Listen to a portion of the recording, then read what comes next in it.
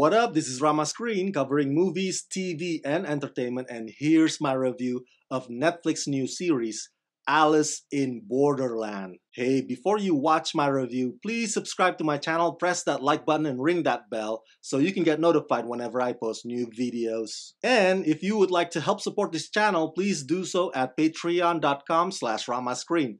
That's patreon.com/ramascreen. Let's rock this. First up, I would like to say thank you to Netflix for granting me the screener to this new show. They've asked me to not spill spoilers, therefore, this video review is spoiler-free. I repeat, there are no spoilers in this video review. Now, this is the type of post-apocalyptic survival story that rocks my world. My God, Alice in Borderland is like the perfect cross between Battle Royale and Escape Room. I know that sounds outrageous, but these episodes floored me. The games are really tough to solve.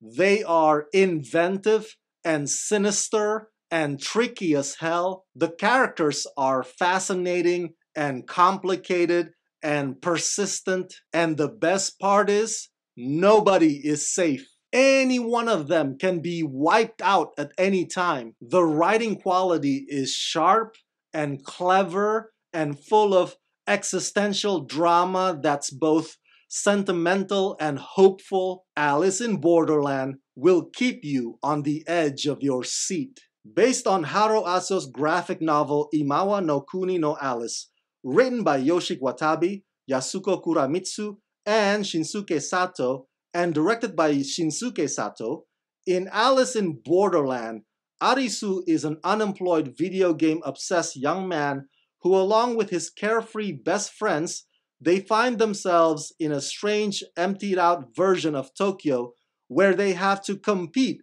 in dangerous games in order to survive. Arisu also meets a young woman named Usagi who's navigating the games alone. Together, they set out to unravel one mystery after another as they risk their lives and confront what it means to live. Now, I've never read the novel, and I've never seen the previous video animated adaptation, so I walked into this not knowing what to expect at all, other than the knowledge of when it comes to games, Japanese people are very creative at building them. I mean, have you seen many of their wacky TV game shows? Half the time, I don't even know where or how they come up with those ideas. Alice in Borderland, however, is miles away from wacky. The games you'll see here on this show are lethal and consequential. I kid you not. These games can break your spirit if you let them. This is quite an ambitious project too. As we all know, Shibuya Crossing is probably one of the busiest streets in the world, maybe even more crowded than Times Square. So for this production to make it seem as if people have simply vanished from that location, I don't know if other Japanese shows or other Japanese movies have done that before, but that is downright impressive.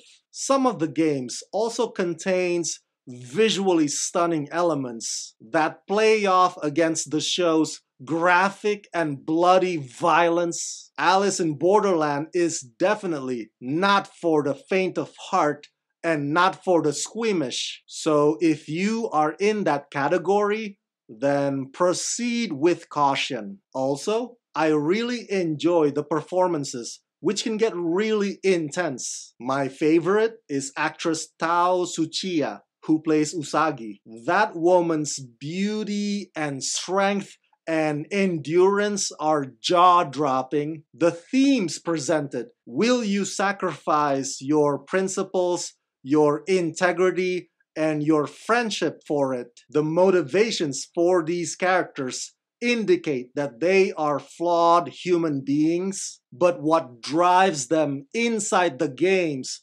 determine what kind of person they choose to be. Alice in Borderland is not an easy show to watch, I'll tell you that much. But it's like a page turner. You can't wait to see what happens next.